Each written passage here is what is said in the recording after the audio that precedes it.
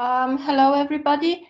I'm very sorry that I cannot be with you in person, but somehow I managed to get coronavirus, so I'm locked down in my apartment. I will do my best to make this presentation interesting, also in this online way. Also, if you have any questions, any comments, I'm open to discussion. We can make this discussion also between the slides, or if you prefer to wait until the end of the presentation, we can have a discussion at the end. It really depends on you. I haven't been with you in the morning and also in other days, so I don't have a feeling how this event is actually organized. Personally, as I was introduced, I'm a researcher. I'm already senior researcher, meaning that I've been involved in several European projects. We started with FP6 and then FP7, Horizon 2020, and now Horizon Europe projects.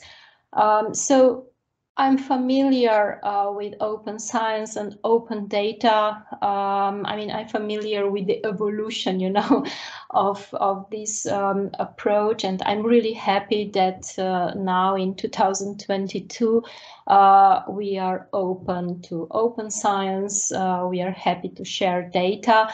However, there are challenges which is good to be aware of, and today I will try, to translate my knowledge to you. If I miss anything, as I said at the beginning, please just ask, and I will try to provide you with answers.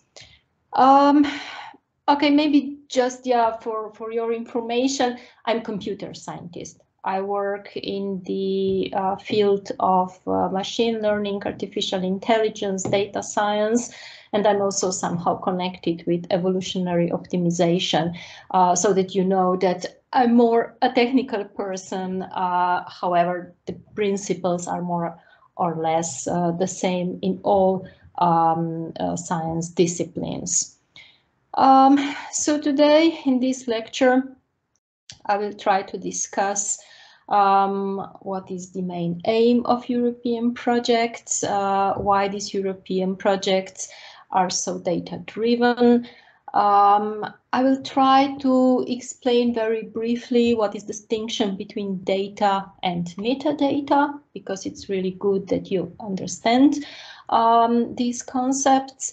I will also touch a definition of deep data, and then we will continue with a presentation on how to prepare data to become open. We will mention a few open data strategies, and then we will conclude with a very brief discussion on our perception of open data, because this is also very important. It's good that we have all these principles, we have all the technology which supports data sharing, but if we are not happy to share data, then all these concepts and strategies won't work. So yeah, this is more or less all for today. Most probably, I checked the agenda and I noticed that you had several interesting presentations, and also in the following days you will hear a lot of interesting things about open science and open data. So hopefully I want to repeat myself with other presentations. Yeah, as I said, I'll do my best to make it, let's say, original. I don't know how many of you are already involved in European projects. Most probably, yes. But if you continue to be active in the domain of science, Sooner or later, you will become part of some project, some international project, European project, and it's good to know what are the rules. So, from my understanding, the main aim of any European project is to join forces of different research groups coming from different either geographical regions or disciplines, and try to collect as many data as possible to find answers to open questions. Nowadays, it's really difficult to find answers to any scientific questions without data. And because we have very strong technology, why wouldn't we use it to first collect data, then share it, and finally use it, reuse it to find answers to our questions.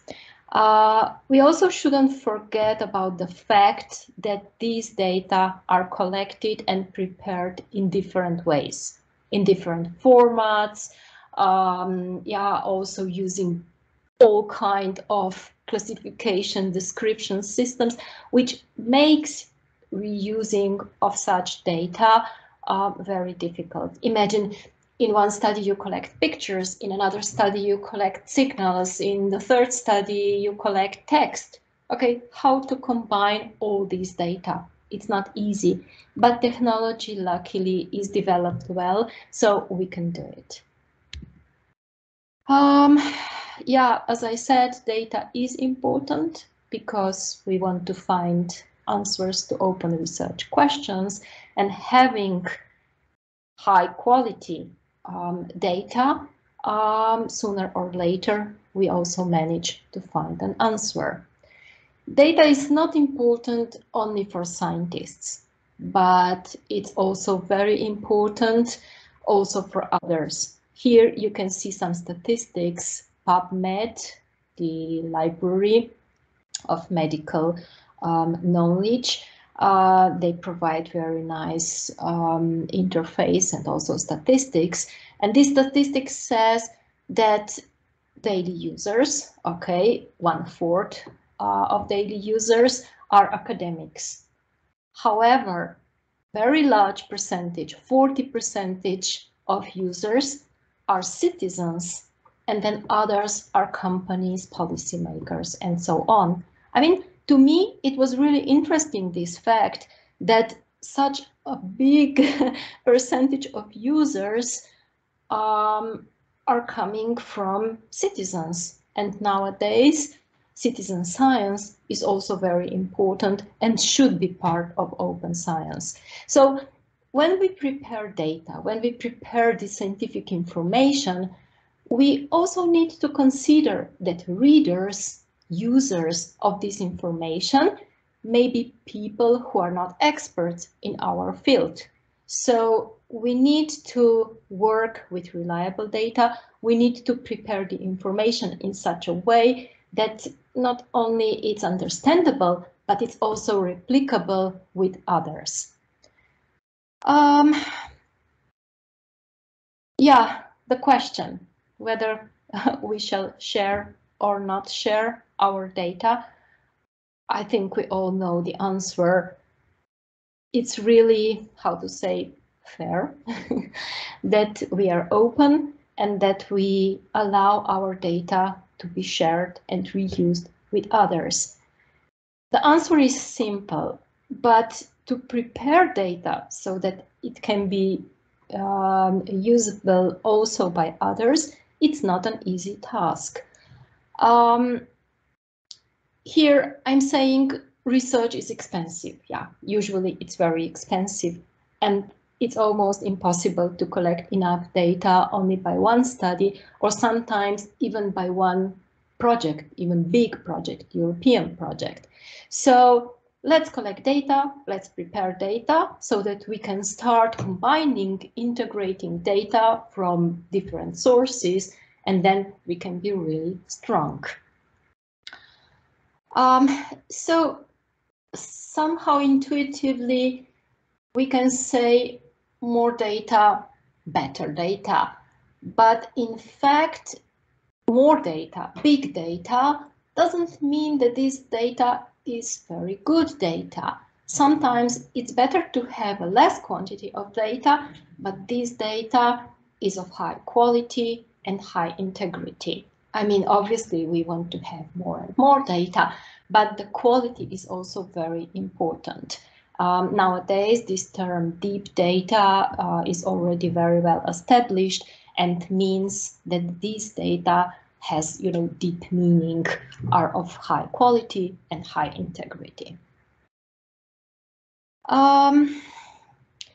We have several questions. Yeah, once we start collecting data, we have some technical questions. First, how to achieve high quality and high integrity data. Second, what to do to make these data shareable. Then, very important, we have also legal and ethical questions. This is out of the scope of this lecture. I also noticed that you either already had or you will have a lecture on that. I really strongly suggest that you attend it, because it's really, really important question to be addressed by any scientists, especially in this era of data, when it's easy to collect data, but once you start sharing data, you really need to be cautious about sensitive data. And then, as I mentioned at the beginning of the lecture, also the scientist's perception is very important. Yeah, if I would be with you, I would ask you, what's your opinion about the distinction between data and metadata? But because I'm online, I will skip this part, and I will continue describing what's the definition of data. I mean, data, we all have a feeling that we know what's data, but usually we are not aware that data are facts, and without knowing a context of these data, it actually doesn't have any meaning. Here I'm giving an example of facts like F or M or, I don't know, 25. These facts may mean anything. 25 can be temperature, can be weight, can be height, whatever. So we really need to specify context of our data to make these data usable by others. So we say that, okay, we have facts, these are data. Then if we specify context of this data, we can start talking about information coming from this data. And once we have enough of these pieces of information, we can create knowledge. And without knowledge, obviously, we cannot make informed decisions. So all these steps are very important. And how to define context? We do it by metadata. So each data needs to be enriched with metadata. And then we have two big major types of metadata. The first group is related to data origin. We need to specify who is the author, at what time, I don't know, at what place this data was collected, and so on. We say this is data provenance data. And then other major group of metadata define the context, which I mentioned before, the context of data. We describe the methodology, we describe, all specifics which make data really usable. And because, nowadays, more or less, we deal with data in digital form, it's very useful to have technology which would define these metadata also in an automated way. And if this is done by using technology, we say that data are annotated. And this annotation should follow specific standards, specific semantic resources, which are also called taxonomies, ontologies, and so on. So we could make a separate lecture on that. But these researchers which work in any coordination, collaboration with computer science are aware of these concepts and should follow them. I mean, when you start, designing a study and you think about data that you would like to collect, it's also nice if you have some standards on how to define and then collect data, so that data are collected in similar ways, and then integration of data coming from different studies can be done in a much, much easier way. Okay, so hopefully now you distinguish between data and metadata, and both groups are very important. And sometimes, you have repositories which provide information only about metadata, but even this information is of high importance. For instance, you have a repository of publications produced by specific authors, specific institutions on specific topics. These are all metadata. And then once you find the resource, you are, transferred, then you are lead further to the resource of main data. So yeah. Let's go back to our technical questions. I mentioned that once we decide to make data open, we have several technical questions. We have legal and ethical issues to be discussed, and then other perception-related questions. So regarding the technical questions, I mentioned that it's really important that data are of high quality and high integrity. What does it mean? It means that data should be as complete as possible. And this is something which you need to consider from the very beginning of your study. Then data should be completely accurate. It's not very helpful that it's accurate only in some aspects, but in all of them. And this data curation requires a lot of time, a lot of efforts. This needs to be taken into account again at the beginning of the study, because you need to consider this fact. You will spend a lot of time for data curation if you want to make it of high quality. Data should be consistent. It means that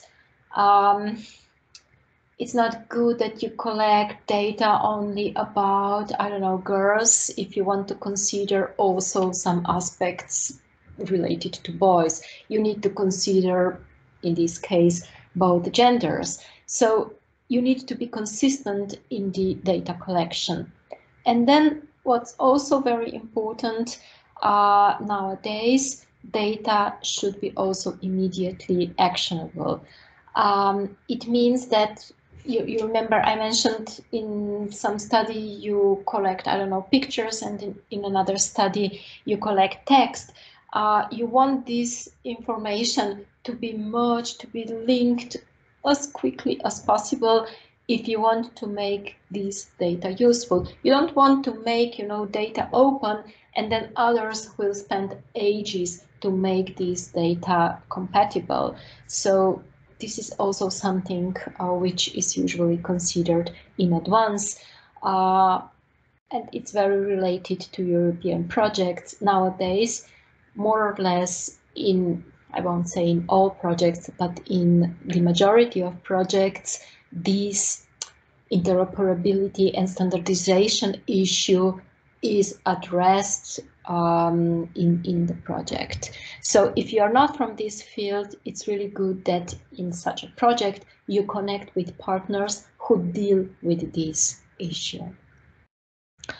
All these questions related to quality and integrity are covered with so-called FAIR principles. Once you are part of European project funded by European Commission, this is a requirement, this is mandatory, that all data collected in a project, in a European EU-funded project, is prepared so that FAIR principles are followed.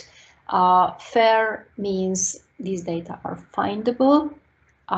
They are prepared in such a way that not only humans can read it, but also information systems.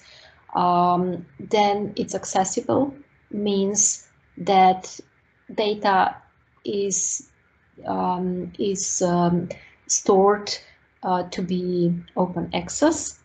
It can be downloaded from some open data repository.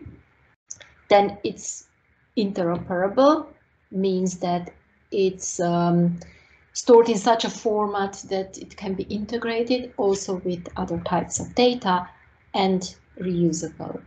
So regarding these FAIR principles, I suggest that you also check the European project named FAIR, where you can find a lot of information on this aspect. I'm sorry, but 1 hour is really not enough time, you know, to go more deep into these questions. So I will mention everything that you should be aware of once entering or proposing a European project. And then if you have any open questions, you can contact me also later by email, and I can help you as much as I can. Another technical question is related to share data. Let's say that we are happy with our data. Data is prepared so that it's of high quality and it's highly integratable. But now we come to the question, you know, how to actually share data. It really depends first on the project and second on your institution. If your institution requires all data to be stored, uploaded to the institutional data repository, then you should follow the rules.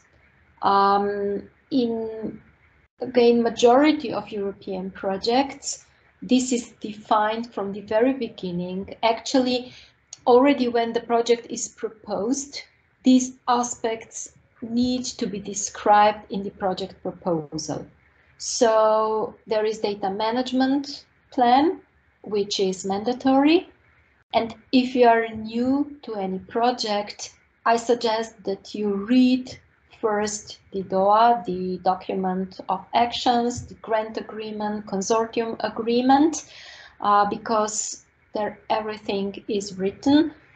If you cannot find this information, in majority of European projects, there are data managers, persons who are responsible for data management in a project. So you should contact him or her.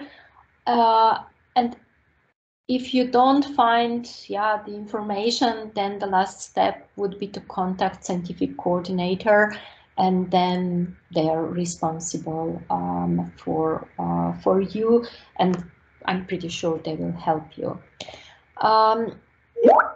We have several trusted data repositories. Here I'm mentioning Zenodo, which is part of Open Air project. It has been established by CERN. It's also supported by European Commission. So it's very well-established data repository. What I find really interesting with this repository is that they also automatically assign digital object identifiers, DOI, which is for researcher important. Because, you know, when you publish a paper, you receive these DOI and you receive some credits. You know, most probably you have spent a lot of time in collecting and curating and preparing data, and you want to get also credits for that. And here you instantly receive DOIA, which you can then use as this kind of credits. Then regarding the open science strategies and policies, each country, each institution, European Commission, and also each European project follow specific standards. So I suggest that you somehow find information about these strategies which are related first to your institution and then next to the project. If you are a student and you have a supervisor, my suggestion would be to talk to him or her about that. Also from the beginning of your study, of your research work, because the rule is that you publish all these research results as open access as soon as possible. Yeah. Okay, let's continue. Maybe, yeah, I can replicate here myself. I can repeat myself that open science is a broad term. Most probably you have already discussed that in other presentations, in other lectures, and it's much more than just open access to publications or data. It's also related to citizen science, to way of thinking, to way of collaborating. Yeah, it's, as the term says, it's openness, openness to way of thinking. And personally, I believe that this is the best way to make progress in science, because with collaboration, we can just profit. But yeah, there are also challenges, as mentioned before. All these infrastructures, repositories where you store or donate your data should also support this interoperability, so that you don't have too much work. You shouldn't care about all the aspects. You shouldn't care about the interoperability of your data with other data. This is the task, you know, of these platforms. Yeah. Another project which I believe is also very interesting, it's called data.org. There you can find all the data repositories used nowadays in different European countries. And several years ago, not many of them, in Slovenia we had 2 or 4 open data repositories. Nowadays we have, let's say, a dozen of them. The number is increasing all the time. I checked, also University of Maribor has its own data repository. We have the National Repository of Research Institutions. So there are many of them, and you should really check either with your supervisor, with the scientific coordinator, or finally with your librarian, which repository is the best one in your case. I mentioned open science strategies and policies. Obviously, we have a national so-called resolution. Most probably my presentation will be shared with you. Therefore, I added links to this presentation, which are clickable, and then you can instantly come to the websites where more information is provided. I'm also guessing that you are strongly related to University of Maribor. Therefore, I'm providing in my presentation linked to the open access policy for research infrastructures agreed by University of Maribor. We have very strong European Union's open science policy, which obviously also needs to be considered, assuming that you are part of some European project. I'm mentioning here on this slide also European Open Science Cloud. This is an initiative and big project which is still in development. It's aimed for storing and integrating different kinds of data coming from different research fields. My group is strongly involved in so-called Food Nutrition Security Cloud project, which is preparing all this infrastructure and technology for integrating data coming from the fields of food and nutrition. But there are several other projects, initiatives, and I'm pretty sure that very soon this European Open Science Cloud will become a central point for not only storing but also searching for data. Okay,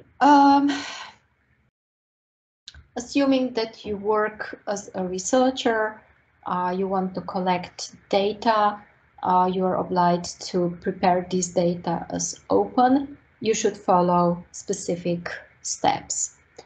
My suggestion is that you start thinking about that at the very beginning. I've seen so many studies and projects where they realized that data were not collected in the correct way, and if they would have another chance, they would collect this data in a completely other way.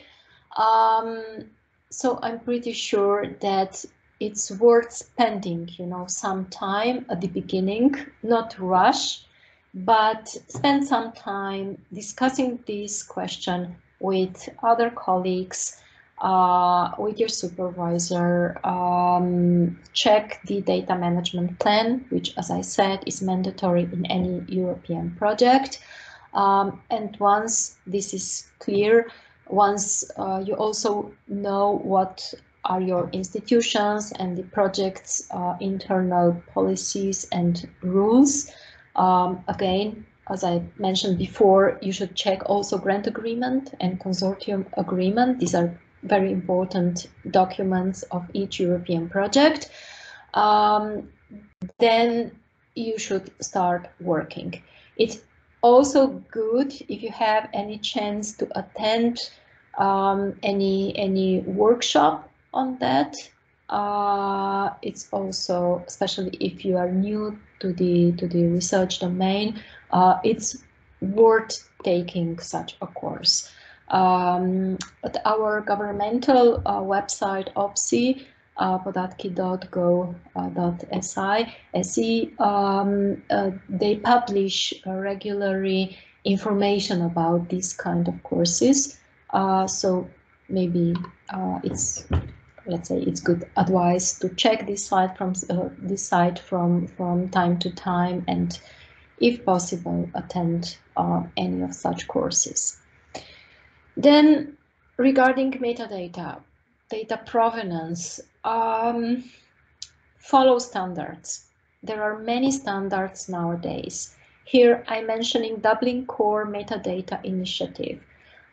This is initiative which defines the DOIA, this digital object identifier, which we are familiar with when we talk about publications, but when we talk about data sets, not many of not many of researchers are aware of these kind of standards. So check so that you will, collect all the information that is required. FairSharing.org, this website, it provides a list of standards which are domain specific, because maybe you work in some specific domain, I don't know, social science or any other science, and there you can find information about standards that should be followed in your specific domain. So it's worth checking also this website. And as I said, if you are part of the project, discuss this issue with project partners, because most probably, I mean, in many European projects, okay, you have seniors, you have senior researchers, but the actual research is done by students, by PhD or postdoc students, which are not experienced. And if you join the forces and you discuss, you know, with other PhD or postdoc students working in the project, it's worth. First, you establish a new network, and second, you can learn from each other. And then you should not forget about intellectual property rights. If you work with other partners on this data collection or data reusage, once you publish the results or any parts of this work, you shouldn't forget about the IPR that can come also from other partners. Because also if you are forgotten, you won't feel very well. So this is important to know. Here I'm just giving an example of an ontology which is used in my field. Okay, I'm a computer scientist, but I work strongly in strong relation with nutritionists and food scientists. And in this field, any study which is designed to produce data, they follow standard, which is called Strobe-Natt standard. It's an ontology which defines how this study, which parameters should be collected in such a way, in such a format. And I'm pretty sure that in your domains, these kind of standards also exist, and it's worth using them. Okay, let's assume that research has been done. You have collected data. This data is of high quality. This data, it's now ready to be stored, to be shared with others. The requirement of European Commission is that these data and any results coming from the work on data is published as open access. And open access means that online access to any scientifically usable information needs to be provided free of charge to the end user. And because scientific information is a very broad term, here I'm listing all the forms of scientific information that you should consider as an information. These are not only articles and papers and presentations at conferences. This information also includes patents. It also includes all kinds of press releases, technical reports, web pages, and also software, maybe educational tools that you have developed, and so on.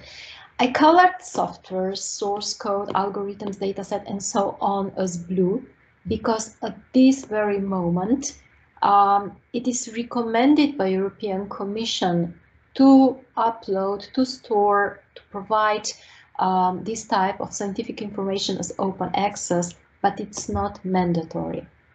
Other types of scientific information are mandatory to be published as open access, while datasets, software, and so on are recommended to be provided as open access. So it really depends, you know, on your research. It depends on the type of data.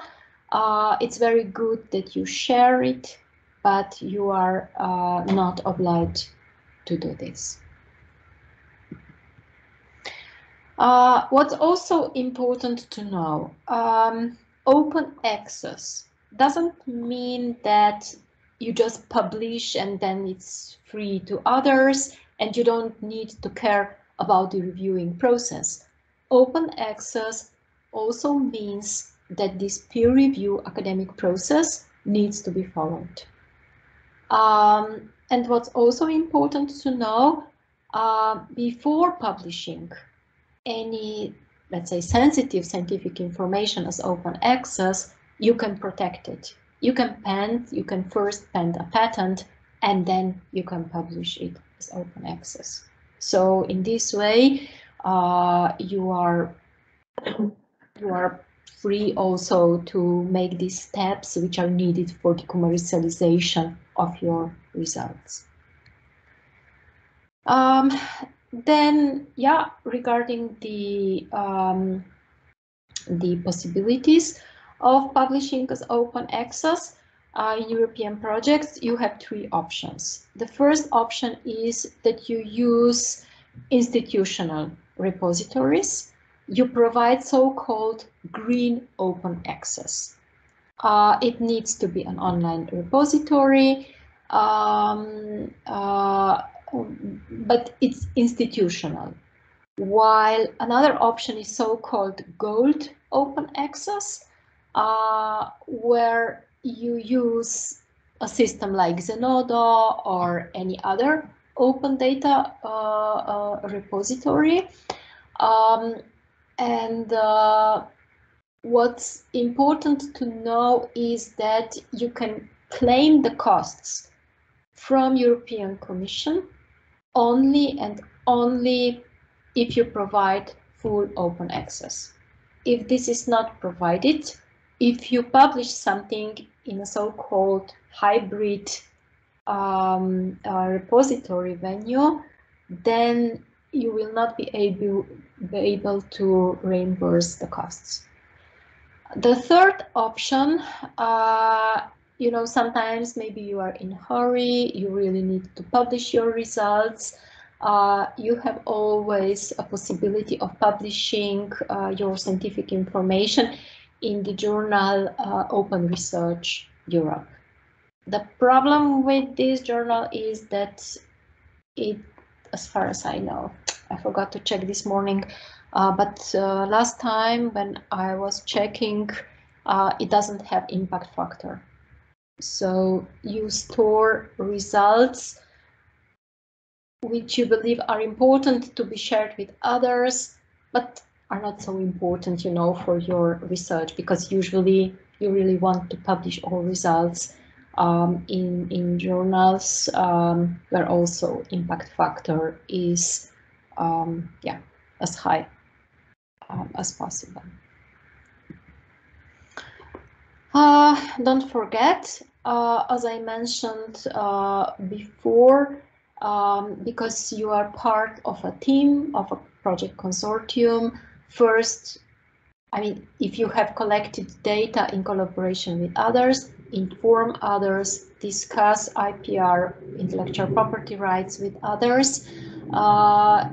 Usually, you should give a prior notice to scientific coordinator or data manager.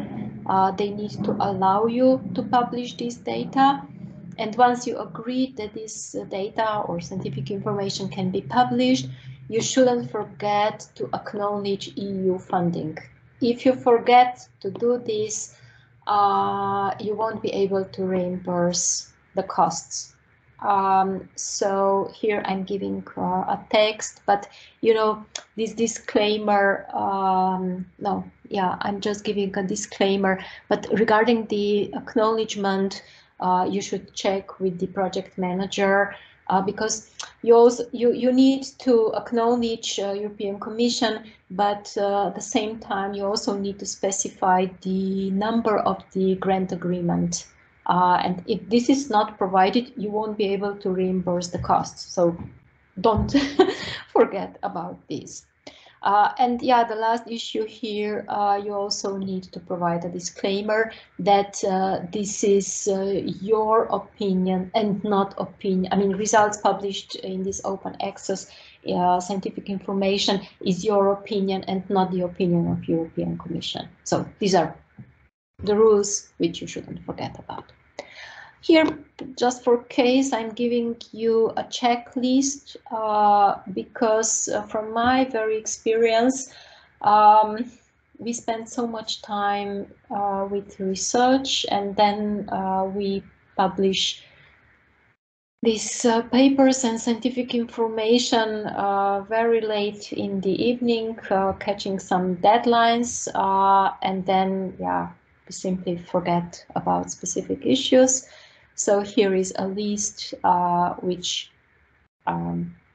might be useful also for you, because in the majority of European projects, this kind of protocol is used, that first you draft the publication, then you ask for the permission to publish everything. You need to collect all kinds of comments and so on and so on. So you can check this and you can use it if you find it useful.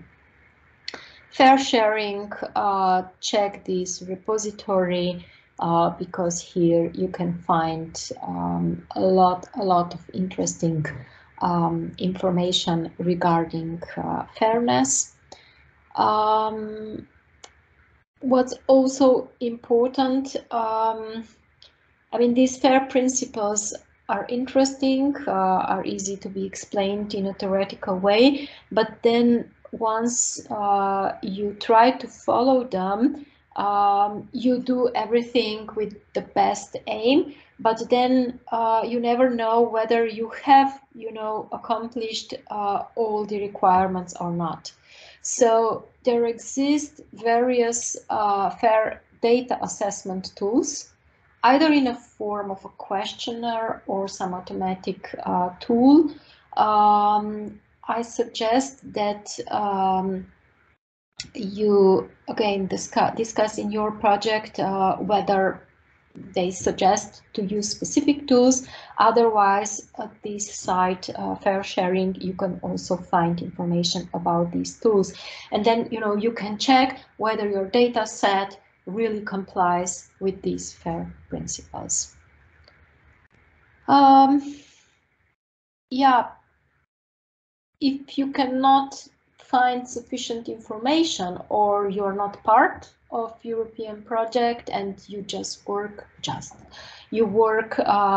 outside a project, and you still want to follow these rules of open science, here is an example of my institution, Josef Stepan Institute, where I come from.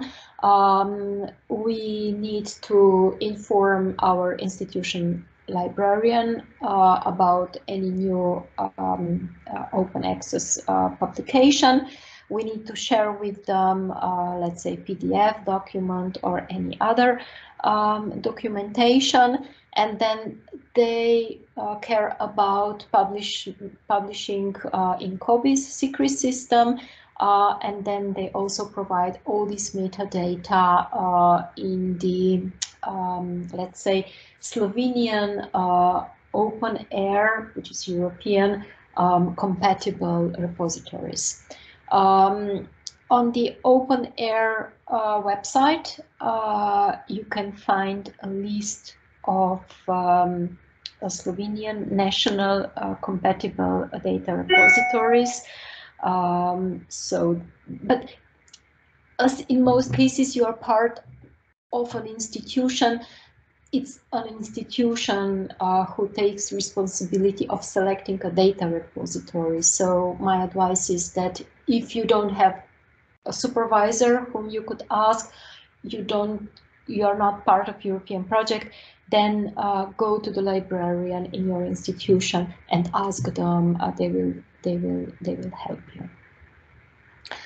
OPSI, this website, Otprti podatki Slovenije, they also provide information about open air compatible repositories, because if you publish data in this kind of repository, then the information is also available at the European level. so it's worth using them. Here is just an example of a repository where you can find information about metadata, which I mentioned at the beginning of my lecture, of my presentation. Scopus is a repository of metadata where you can search using these metadata. You can find, in this case, interesting papers, and then you have links to the publishers where you can also access this, let's say, original data. So metadata is really, really important. Data without metadata is more or less unuseful. As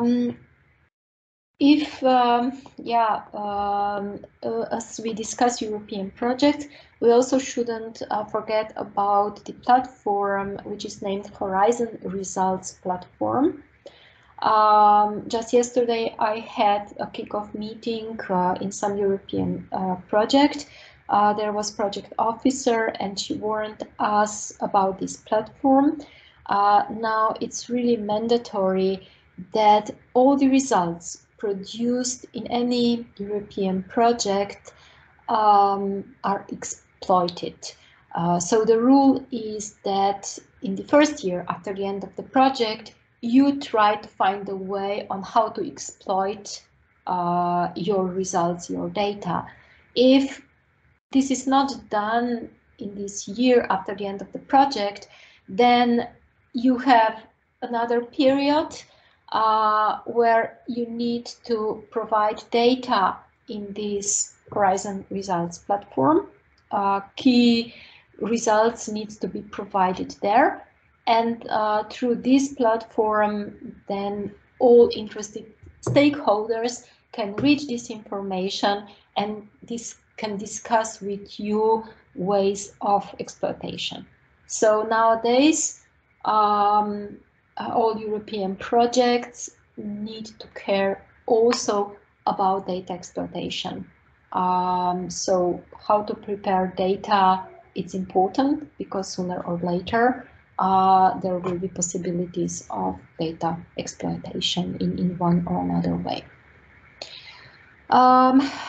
Maybe some of you will be involved also in the preparatory stage of European projects, when a project proposal is actually written, prepared.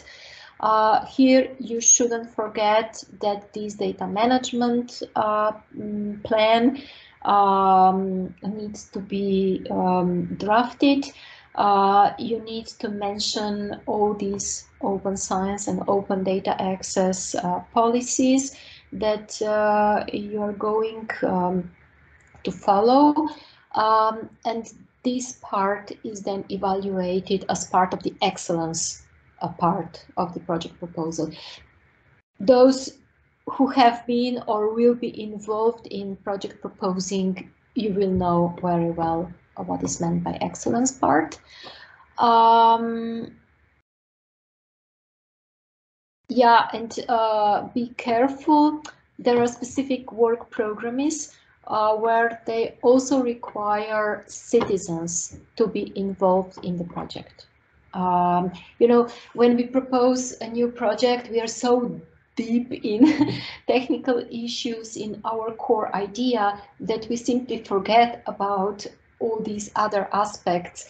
And then we spend maybe just a few days for refining these parts of the proposal, which is really pity, because a very large percentage of the award, of the mark, of the final score comes also from these parts.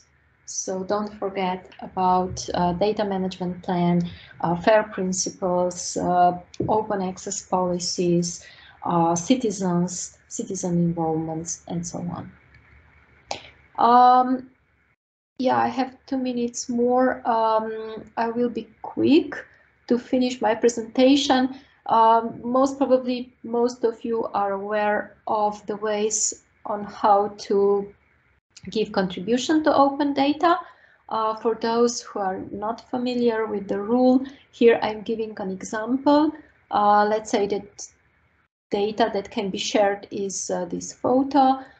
Here you need to clearly specify who is the owner of this data and how this data is licensed. And this license needs to be, how to say, you need to provide a link to the site where more detailed information is provided. So once you share data, you specify the license, the copyright rules which you require, and then the persons who reuse your data need to follow this license. So don't forget about that. Yeah, final minute. As I said, nowadays open science is mandatory, but regarding our perception, I will give you just a few results. This has been published recently, I think in a Nature's article. Here you can see that the attitude of researchers is positive when we offer data as part of some appendix of an article, when we are willing to share data with close colleagues, but when we need to share data with broader community, the attitude of researchers is not as high as it would be expected. But you can check these statistics later for yourself. What's the main issue is that scientists are worried about the quality. They require more training on these topics. So the problem is not that we are not willing to share data. The problem is that we are afraid, of making any mistakes. And yeah, therefore also these days are organized by University of Maribor. Okay, this is my last slide. Here I'm providing my contact, as I mentioned at the beginning of my presentation. Anyone who is interested in more details, you are welcome to contact me. I will help as much as possible. And with this, I'm finishing. If you have any questions now, I don't know what's the time schedule. I think that we have time for 2 questions, maybe 3 if they're short. Any questions? Well, then I go with one.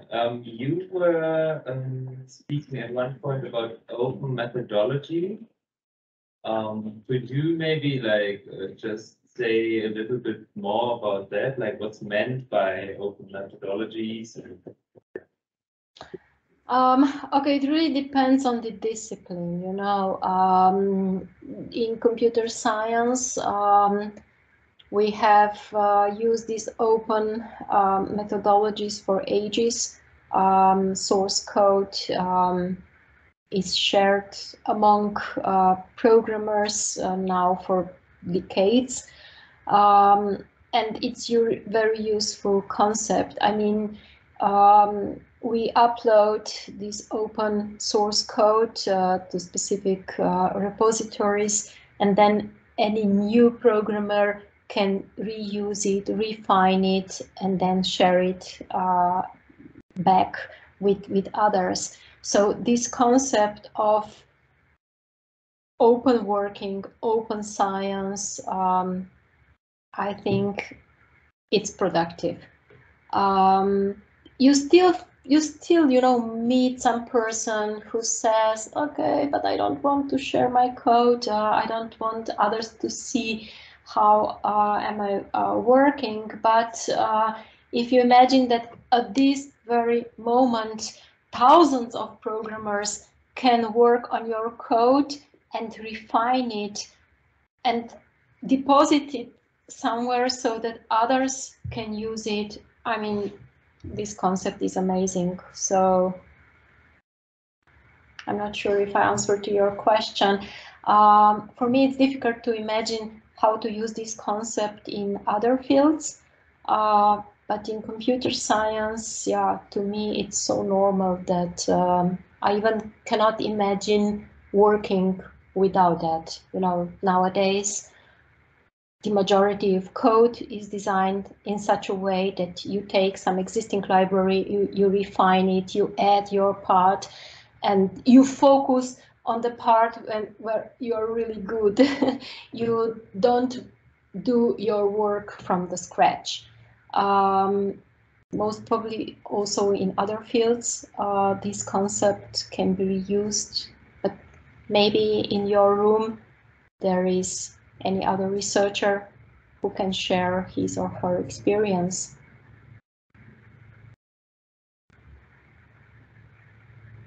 Thank you. Any more questions? Tired? It was a long day. Okay, thank you very much.